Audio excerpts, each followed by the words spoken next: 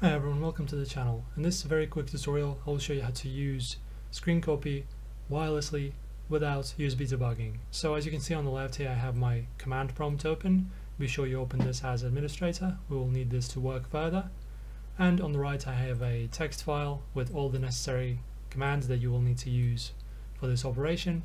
So let's first of all copy this. You can just input it by yourself. So the first command is going to be responsible for connecting all of the necessary things we need. So I'll just type it in and press enter. You probably have heard the sound of disconnecting. This means that our phone was restarted and disconnected. Now you can unplug your wire from the PC. Okay, I have unplugged it. And now you need to basically insert your phone's IP address into this command. So type in adb connect, and then after that, after space, type in your phone's personal IP address. Let's do that. If you need help finding your phone's IP address, just go to your settings, type in status or about phone.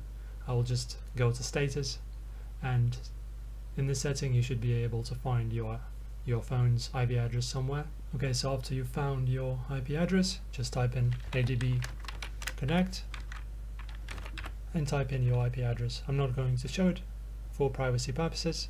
Okay, and after that you can unplug your phone and just go to your folder where you have your Scrcpy saved and just launch it just like usually. And as you can see, everything works, but wirelessly now without using your cable and USB debugging. As always, thank you guys for watching. If you liked the video, please press the like button, subscribe, and I will see you in the next video.